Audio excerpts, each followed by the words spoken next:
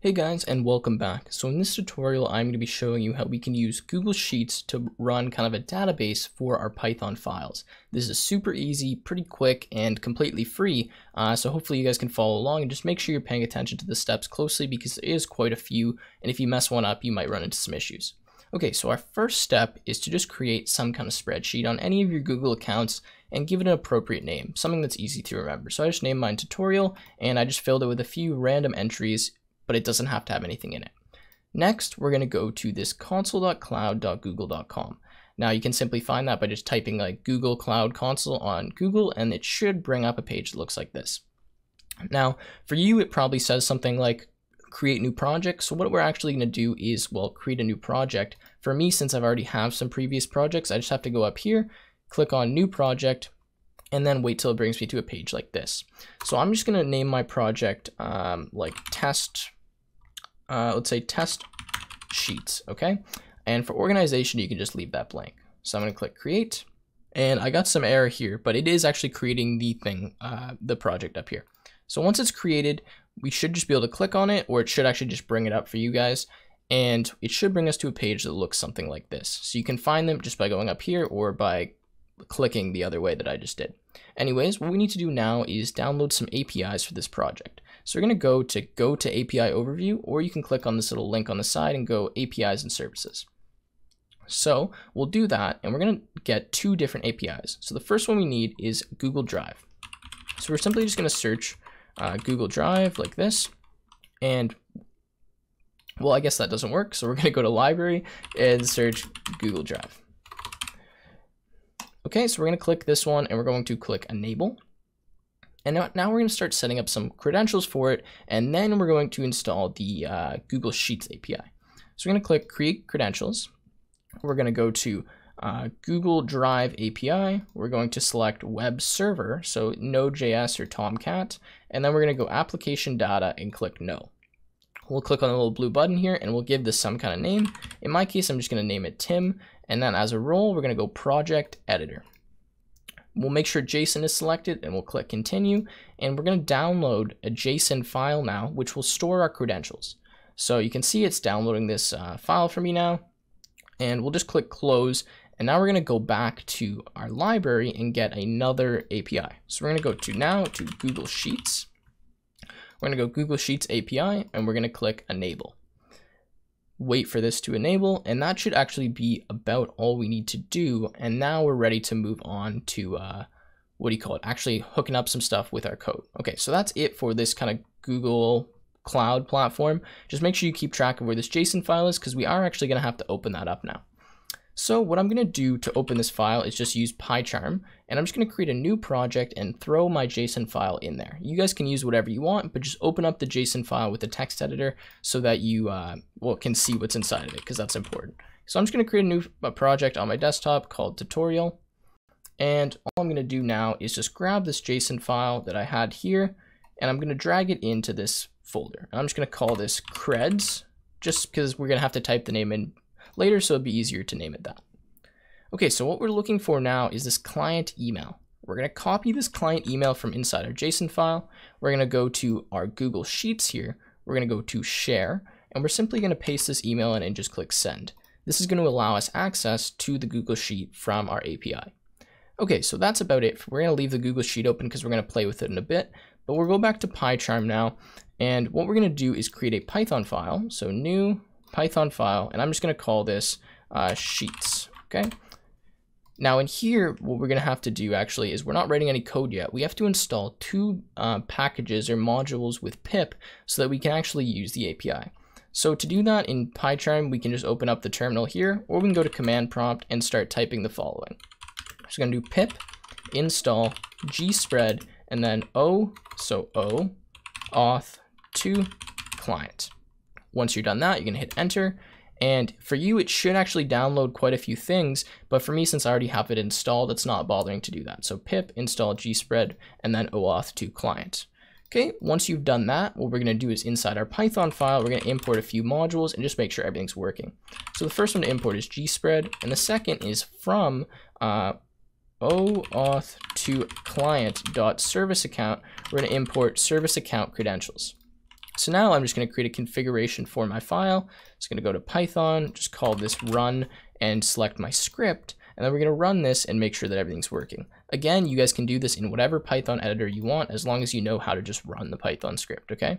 So I'm going to run this and no errors. So we're good to go and we're ready to actually start connecting to our Google Sheet. So now what we're going to do is we're going to actually, and you guys are going to have to copy this from the description unless you want to type it out with me. We're going to create a scope. Now, usually you just put one string in here, but I was running into a lot of issues with that. So I found that the best way to fix this, and it'll probably work for you guys, is to put all 4 of these. So these are the 4 strings in case for some reason you don't want to copy it, but it will be in the description and under the source code link, it'll be on my website as well. So you can just copy the string in really nice. We're going to copy all of these in, and then we're going to go to the next line. I guess I should have clicked enter here, and we'll start setting up our credentials. So now what we're going to do actually is I got to open up my other file here. So we're going to say creds equals, and then we're going to say service account credentials dot from JSON key file name. And then in here, what we're going to do is put the name of our JSON file, which is creds.json. We're going to do a comma, and then we're going to put scope, and this should refer to the variable that we just created up here. The next thing to do is say client equals gspread.authorize, and then here we're going to put creds. And that's almost about it for actually hooking up to our sheet. So now the next thing we have to do is just say sheet is equal to client dot, and I believe it is open. Yeah, it is open. And then here we're going to put the name of our sheet, which is tutorial, and then just put dot sheet1. And this will just make sure we're getting the first sheet. Clearly, if you had sheet 2 or sheet 3, then you guys could probably figure out how to get that. So let's actually just try running this first and make sure that everything's working before we move too far. So we're going to run this and just wait to see if we get any output, and we don't get anything, which actually means that everything's working. So now we can try to print out the contents of our sheet. So remember that my sheet looks like this. So we have kind of 3 columns and 6 rows. So what we're going to do is just say data equals sheet dot get all records, and then we can just simply print out data. So let's run that. And just wait a second, and you can see that we're printing all of the data from our sheet out here.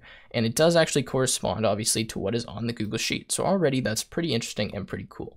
Now, if you want to make things print a little bit nicer, what you can just do is import, or actually we'll do this, from pp print, import pp print, which just stands for like pretty print. So if we do pp print like this, then our data will be formatted a bit nicer when it comes out. So you can see it's just in its own rows, so it's nicer to see. Okay, so now it's time to talk about how we can get certain rows and certain columns. So from our spreadsheet, say we wanted to just get the first row or the first column, it's really easy to do that. So what we're going to do is we can just say row equals and then sheet dot get. Actually, isn't that what it is? One second, I gotta have a look at here. Sheet dot row underscore values, and then here we'll just put the row. So let's say I want to get row 3, I'll put row 3, and then instead of printing data, we'll print row. And I'll show you what we get. So wait a second, we get 2, Bill, and blue, which corresponds to what's on our sheet, which is 2, Bill, and blue. So that's row number 3. Now for a column, it's very similar. All we have to do is we'll copy this actually, and we'll change wherever it says row to column. So call.value, I believe is what it is. And now we can just print out column, and this will actually give us the 3rd column in our sheet, which is exactly, wait for it, fave color, red, blue, orange, pink, yellow. Awesome. So if we want to get a specific cell, the way that we can do that is we could say cell equals sheet dot, and then I believe it is actually just cell. And in here, we'll just put the coordinates for it. So I could do cell 1, 2, and then dot, I believe it's value. Yeah, dot value. So now I can just print cell out. And if we're corresponding to cell 1, 2, well, that should be, what am I confused here? I think that should be this. So we'll see what we get. And wait a second. And indeed, oh, we get names. So I guess I was confused on what 1, 2 is. 1, 2 would be that. Okay. So yeah, that is essentially how that works in terms of getting stuff. So now I'll show you how we can insert rows, insert columns, and yeah, just do a bunch of cool stuff like that. So if we want to insert an entire row, what we can do is we can say, let's make a list that is going to be everything that's contained in that row. So we'll say insert row is equal to, and then here we'll say like hello 5 red blue, And this is going to be the contents of our row. So each column is be one of the items in our list here. And then what we can simply do is just say sheet.insert row. We'll give it the row, and then we'll just define what row we want to insert it at. So let's say we want to insert it at row 4, which should be right here. Well, let's run this and see what happens to our Google Sheet. Okay, so I have this open here, and you should actually see that it updates, and it does. We are inserting to Bill Blue.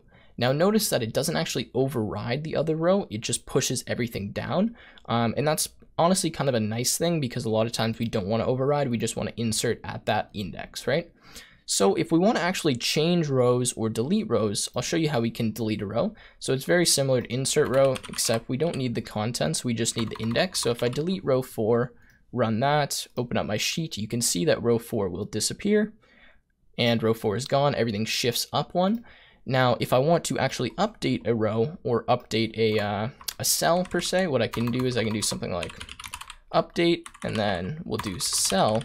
And then here I just have to do the coordinates of the cell. So let's do 2, 2, and then whatever I want to change it to, in this case, I'll just say changed.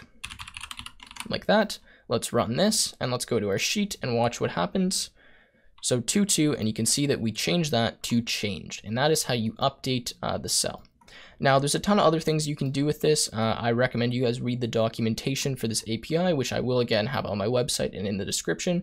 But one last thing I guess that you can do is get like the amount of rows and the amount of columns and all that.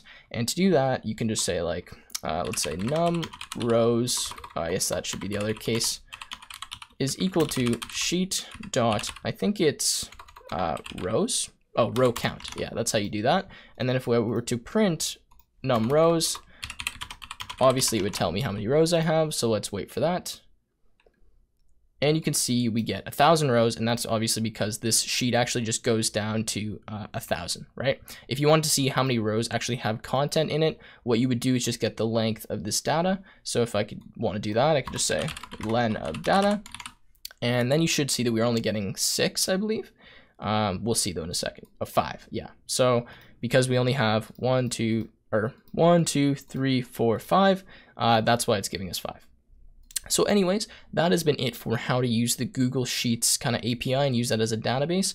With just this knowledge alone, you guys should be able to do some pretty cool stuff.